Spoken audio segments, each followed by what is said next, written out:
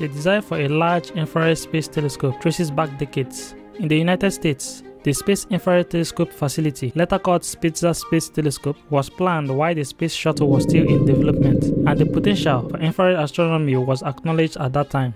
Compared to ground telescopes, space observatories were free from atmospheric absorptions of infrared light. Space observatories opened up a whole new sky for astronomers. Ground-based telescopes must look through Earth's atmosphere, which is opaque in many infrared bands. Even where the atmosphere is transparent, many of the target chemical compounds, such as water, carbon dioxide, and methane, also exist in Earth's atmosphere, vastly complicating analysis. The James Webb Space Telescope is a space telescope designed primarily to conduct infrared astronomy.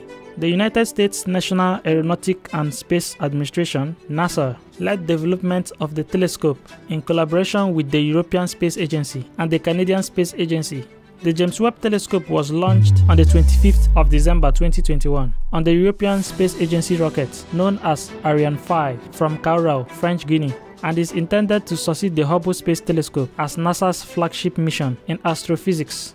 The telescope is named after James Edwin Webb, who was the administrator of NASA from 1961 to 1968 during the Mercury project, which was the first human space flight program of the United States, running from 1958 through 1963, and also the Gemini project, which was NASA's second human spaceflight program, conducted between Project Mercury and much of the Apollo programs.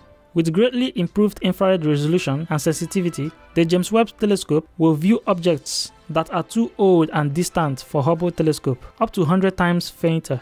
This is expected to enable a broad range of investigations across the field of astronomy and cosmology, such as observation of the first stars and the formation of the first galaxies, as well as detailed atmospheric characterization of potentially habitable exoplanets.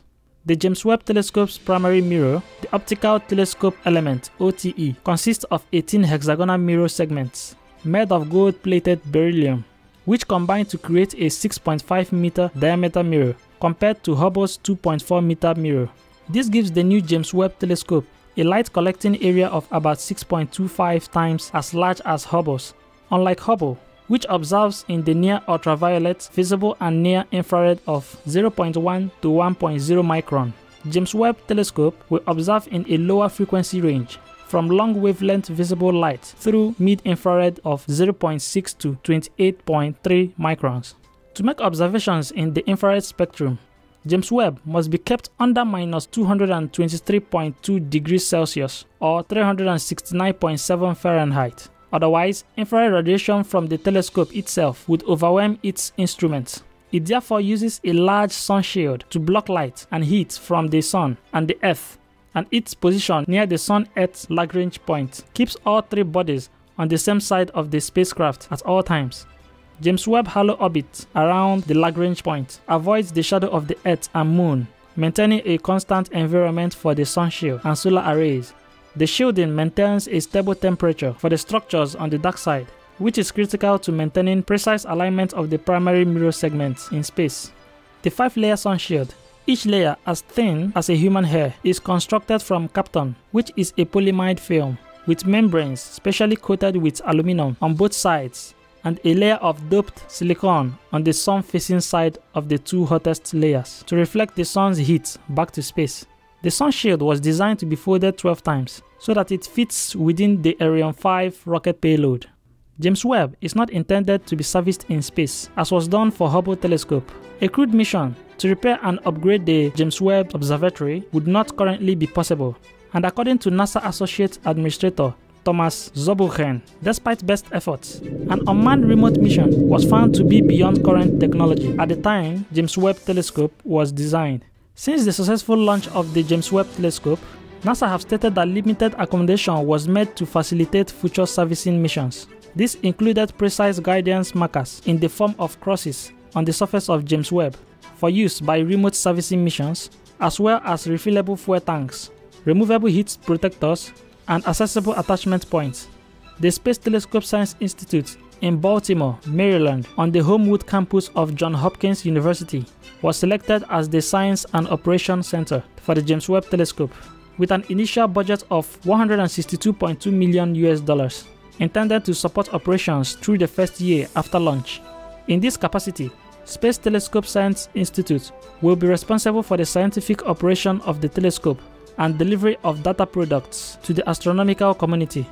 Data will be transmitted from James Webb Telescope to the ground via the NASA Deep Space Network, processed and calibrated at the Space Telescope Science Institute, and then distributed online to astronomers worldwide. Similar to how Hubble was operated, anyone, anywhere in the world will be allowed to submit proposals for observations.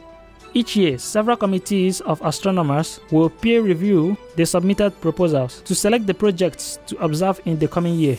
The authors of the chosen proposals will typically have 1 year of private access to the new observations, after which the data will become publicly available for download by anyone from the online archive at the Space Telescope Science Institute. The James Webb Space Telescope has 4 key goals.